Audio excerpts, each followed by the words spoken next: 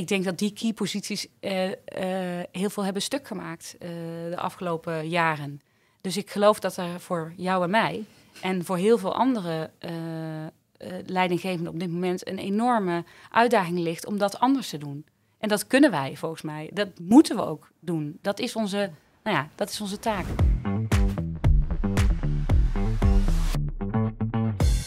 Welkom in de BM Media Lounge. Fijn dat je kijkt. Mijn naam is Fleur Winters en ik werk als CEO en producent bij mijn bedrijf Big Blue. Deze week ontvang ik 3 gasten in de BM Media Lounge. Vandaag schuift Linda Kramer bij mij aan, gedelegeerd producent bij IDTV.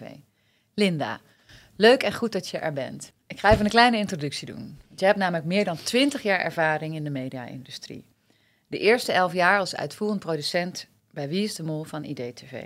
Aansluitend een grote stap als content manager van het platform KPN Presenteert, waar je series als Brussel en Phoenix hebt gecommissioned en begeleid. Volledig fictie dus. Toen weer terug naar non-fictie, waar je bij Tuvalu was je hoofd sales en ontwikkeling.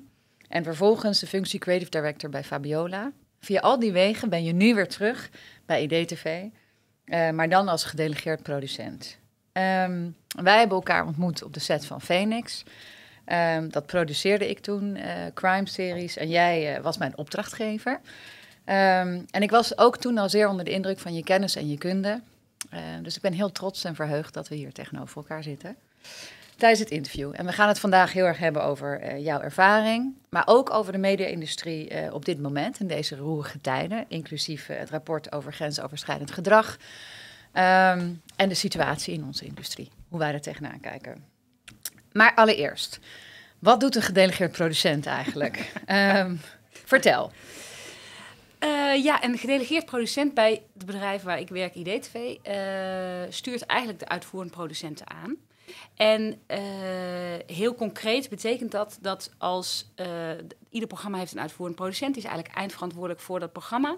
En eigenlijk stap ik in op momenten dat het ingewikkeld wordt, of momenten waarop we denken, nu wordt het even spannend, of we weten niet helemaal of dit de goede kant op gaat, of kun je eens even meedenken of meekijken, dan stap ik in. En wat ik eigenlijk ook doe, is ik begeleid alle projecten die zeg maar vanuit ontwikkeling komen, dus de projecten die we voor het eerst gaan starten, die begeleid ik om die goed te laten landen in het bedrijf. Dus vaak is zo'n project wel bedacht en hebben we dat helemaal uitgewerkt, maar als je het gaat maken, is het nog vaak een heel ander verhaal en kom je loop je tegen heel veel dingen aan. En dat traject begeleid ik dan ook, dus vooral bij nieuwe projecten. En daarnaast, en dat vind ik dus heel leuk, hoor ik ook bij het managementteam. Dus betekent het ook dat ik IDTV breed eigenlijk meekijk en meedenk en bedenk hoe de strategie gaat en waarom we de dingen doen zoals we ze doen. En te zorgen dat IDTV een bedrijf is waar mensen graag willen werken en dat mensen zich thuis voelen. En hoe kunnen we jong talent aan ons binden? Dus aan de ene kant ben ik heel erg bezig met de inhoud en hoe we zo'n programma maken en dat goed gaat. En aan de andere kant ben ik ook een stukje overkoepelend IDTV. En die combinatie is heel leuk. En is die combinatie ook een gevolg van alle stappen die je tot nu toe hebt gemaakt, denk je, in je carrière? Is dit een soort de ultieme samenstelling of samensmelting? Ja. Vind ik zelf wel. Dus ik zou denk ik nooit alleen maar het een kunnen doen. Ik zou nooit alleen maar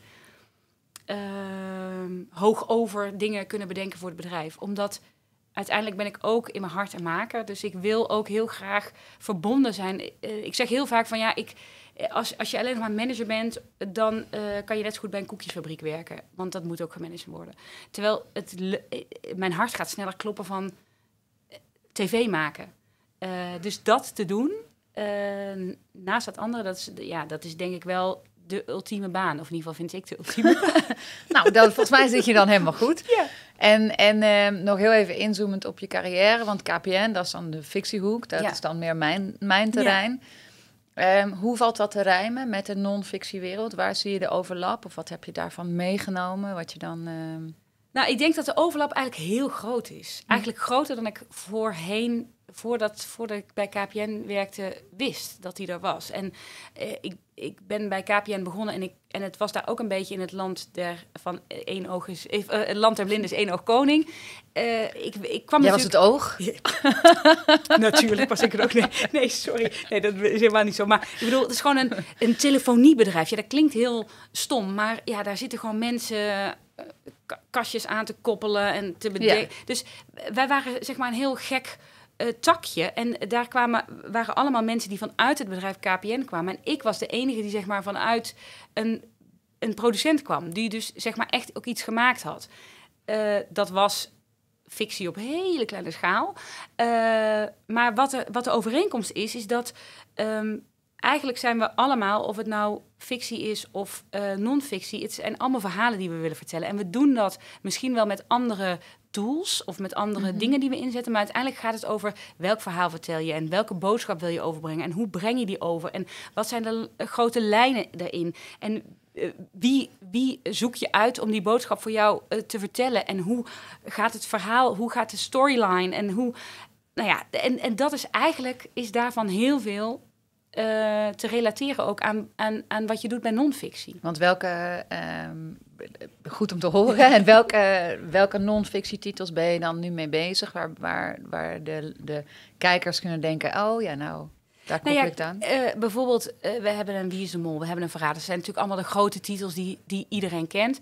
Nou ja, daar gaat het heel erg over welk verhaal vertellen we en hoe vertellen we dat en hoe kunnen we dat verhaal sturen en waar moeten we niet sturen, waar moeten we het laten gaan.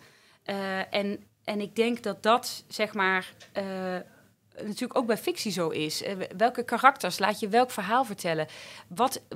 Wat is de overall lijn? Als we kijken naar Wie is de Mol, het huidige seizoen, dan gaat het heel erg over de toekomst. Dat is echt een lijn die van tevoren is uitgezet en die telkens weer terugkomt. Nou ja, dat soort dingen, dat is vind ik, nou ja, daar heeft veel raakvlakken. Ja, heeft het raakvlakken, maar ook misschien in de programma's waar je het niet zo van zou verwachten. Dus we maken ook programma's als VT Wonen of Cupcake Cup. Maar daar zijn we ook bezig om die kijker ieder jaar weer, like fictie, ieder seizoen weer aan je te binden. En ze iets nieuws te brengen of iets onverwachts te brengen of iets te brengen wat ze nog niet hebben gezien. En ik denk daarin vind ik het heel erg vergelijkbaar. En natuurlijk, begrijp me niet verkeerd, ik ga hier niet zeggen, nou, jij en ik doen hetzelfde. Nee, maar het is wel interessant om te kijken van waar zitten die raakvlakken. En op storytelling denk ik dat dat ook echt interessant is. En in hoeverre IDTV, want daar ben je dan toch weer terug. Ja. Wat is voor jou IDTV? Ja, toevallig zei Jasper, een van de directeuren, tegen mij, we waren onlangs samen op reis en toen zei hij tegen mij, wat vind je nou? En toen zei ik, ja, IDTV, ik vind gewoon, IDTV is gewoon voor mij de producent, is gewoon het allerleukste productiebedrijf in Nederland.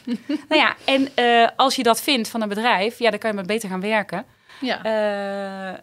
Dus ja, IDTV is voor mij, heeft een bepaalde signatuur. We doen heel veel, we zijn heel breed. Maar er zijn ook heel veel dingen die we niet doen, waar ik heel blij mee ben. Ik vind dat bij IDTV een bepaald soort mens werkt. En dat er bij IDTV ruimte is voor mensen om te groeien en zich te kunnen ontwikkelen. En ja, ik heb natuurlijk in het verleden 12 jaar bij IDTV gewerkt. En ik ben na 8 jaar weer teruggekomen.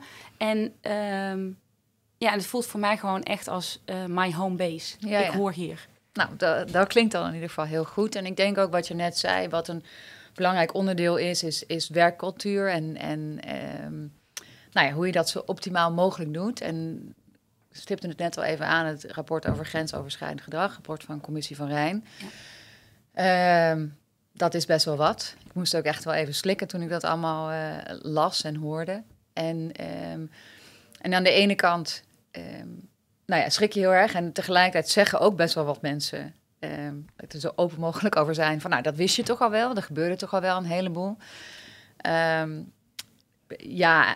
Nee. Maar ik zit ook minder dicht echt in de non-fictiehoek of in de entertainmentindustrie. Dus ik heb dat zelf niet per se allemaal meegemaakt. Maar ik ben benieuwd hoe jij dat ziet. Want jij zit weer dichter op het vuur en bent er ook weer dichterbij betrokken. Ja, ik denk dat het... het heeft op mij persoonlijk echt best wel veel indruk gemaakt. En dat elke keer als er weer iets komt en je denkt heel dat nu, dit is het einde. Ja. De kan is leeg en die is nog helemaal niet leeg. Erger wordt het niet, maar... En het wordt ook steeds erger in de zin van... Ik vind misschien nog... het is erg wat er is gebeurd, maar ik vind ook nog extra erg de reacties die daarop komen. Dus hoe mensen weg worden gezet, hoe het in een hoek wordt gezet, hoe het af wordt gedaan, dat vind ik misschien nog wel het allerergste ervan. Want dat het er was, daarvan kunnen we zeggen, ja, dat was toen en dat gebeurde toen. Maar hoe we er nu mee omgaan, dat is voor mij alleszeggend. En dat is voor mij essentieel. En ik denk, ik was er heel erg door geraakt, maar ik merkte ook binnen het bedrijf, binnen IDTV, we hebben op een gegeven moment echt zijn met elkaar, met het hele bedrijf bij elkaar gaan zitten om het er eens over te hebben, om echt te proberen, hoe moeilijk dat ook is met 100 man in de kantine, maar wel daar een gesprek over aan te gaan. Omdat ik namelijk voel dat iedereen in meer of mindere mate of daar deelgenoot van was, daarbij betrokken was, het gezien heeft. En de enige manier waarop we volgens mij hiermee om moeten gaan, is door er transparant over te zijn. Of in ieder geval te proberen daar zo transparant mogelijk over te zijn. En dat is heel moeilijk. En ik vind het dus ook... Ik bedoel, jij en ik hebben het er ook wel vaker over gehad. Het is zo moeilijk, want was het maar een probleem wat heel definieerbaar was? Was het maar iets waarvan we konden zeggen, nou, dit is een probleem en als dit, dan is het niet een probleem. En dat is dus niet zo. Want ik heb de documentaire Buiten Beeld zitten kijken van Koen Verbraak. En ik zat bijna, ik zei het ook tegen jou, ik zat bijna met een schrift en een stift ernaast van, oké, Hanneke Groenteman vindt schreeuwen kan wel. Arjen Lok zei, ja, schreeuwen kan, maar alleen als het niet systematisch is. Dus ik merk dat ik probeer er handen en voeten aan te geven en dat kan niet. De kadrering is gewoon niet helder wat dat betreft. Maar dan gaat het over wie interpreteert en wie zorgt voor bepaalde consequenties of niet. Ja. En wie geeft er leiding aan hoe we daarmee omgaan. Ja. En dat is dus dat zeg maar dat het niet definieerbaar is, maakt het dus heel complex en ingewikkeld. En maakt dus ook, en dat heb ik proberen te zeggen toen wij met het hele bedrijf bij elkaar zaten, dat maakt ook dat je heel vaak twijfelt. Je twijfelt heel vaak, en ik heb het daarmee ook persoonlijk proberen te maken, omdat het is een heel gevoelig onderwerp. Als ik naar mezelf kijk, dan, en ik heb ook dat soort situaties meegemaakt, in allerlei gradaties. Maar je denkt toch als eerste altijd, het zal wel aan mij liggen. Ik zal het wel... Ik weet niet of iedereen dat denkt, hè? Nee, sorry. Laat ik dat voorstellen. Wil ik helemaal niet zeggen dat iedereen zo denkt, maar ik denk dat heel veel mensen als eerste aan zichzelf gaan twijfelen. En dat is eigenlijk funest. Want op het moment dat je denkt, dit gaat te ver, dan gaat het dus te ver voor jou. En dat is eigenlijk de grens. Alleen wat er denk ik al die jaren gebeurd is dat mensen die in die situatie zaten, of er deelgenoot van waren, of daarnaar keken, of ervan van het bestaan wisten, ook hebben gedacht, ja, misschien ligt het wel aan mij, hij heeft ook een slechte dag. Je gaat allerlei excuses verzinnen, omdat het aangaan onmogelijk leek. Nou ja, ook omdat de consequenties gewoon heel aanwezig zijn. Want ik bedoel, het is ook best wel kwetsbaar. En nu zitten jij en ik in leidinggevende posities. Ja. Dus wat kunnen we dan wel doen? Want dat gesprek hebben we ook best wel vaak gevoerd. Van ik vind ook echt dat we daar iets aan moeten doen. Ja. Dus dan vraag ik bij deze aan jou, wat zou jij daaraan doen? Ja. Hoe pak jij dat aan? Ja, kijk, ik denk dat de manier om dit aan te pakken is door voor te leven. Door te laten zien dat je zelf ook kwetsbaar bent. Dat jij en ik ook dingen moeilijk vinden. En dat wij het soms ook niet weten. En dat de enige manier om daar goed met elkaar mee om te gaan is openheid te geven. Transparant daarover te zijn. Jezelf laten zien. Dus het niet van je af laten glijden. Mensen serieus te nemen. En echt aandacht te hebben voor mensen. Maar dat is soms heel moeilijk. Ik geef dat ook meteen toe. Ik vind het zelf soms ook heel moeilijk als je in de waan van de dag zit en je gaat door en je denkt gewoon, we moeten nu met z'n allen dit doen. Ja. Het is heel moeilijk om soms even stil te staan, uit te tunen en te denken, zo, heel even, wat gebeurt er hier en hoe gaat dit hoe kunnen we dit proces omkeren? Ja. En is er dan bepaalde... Want je hebt dan zo'n groepsgesprek met het team samen. En zie je daar dan ook verandering? Of komen daar dan ook reacties waarvan je denkt... Nee, dat was misschien wel het allermooiste. Want wat daar gebeurde toen wij met z'n allen, met het hele bedrijf, het gesprek aangingen... en onszelf ook kwetsbaar opstelden... toen kwamen ook mensen met hun verhaal... En hoe zij dat ervaren hebben. En wat zij denken dat de oplossing is. En zelfs zeg maar... En dat vond ik misschien het allermooiste. Zelfs iemand die een week geleden bij ons was begonnen... kwam na de hand naar mij en Michel, een van de directeuren, toe. En die zei, ik heb hier onderzoek naar gedaan. Ik ben hierop afgestudeerd. Mag ik eens een keer met jullie delen wat ik daarover heb ervaren... of wat ik heb ondervonden? Nou, dat zeg maar dat mensen vanaf onderaan durven om dat soort dingen te zeggen... en met ons samen... te bekijken hoe we dit moeten gaan aanpakken, daar begint het. Ja, precies. En dan heb je als leidinggevende de juiste omgeving gecreëerd. Ja. En denk je dat het ook begint bij de leidinggevende? Is daar ook dat dus die key posities dat moeten behelzen? Ik denk dat die key posities heel veel hebben stuk gemaakt de afgelopen jaren. Dus ik geloof dat er voor jou en mij... en voor heel veel andere leidinggevenden op dit moment... een enorme uitdaging ligt om dat anders te doen. En dat kunnen wij volgens mij. Dat moeten we ook doen. Dat is onze taak. Ja, nou daar sluit ik me dan geheel bij aan. En bij deze wil ik je heel erg bedanken voor je bijdrage en je interview. Dankjewel dat ik hier mocht zijn.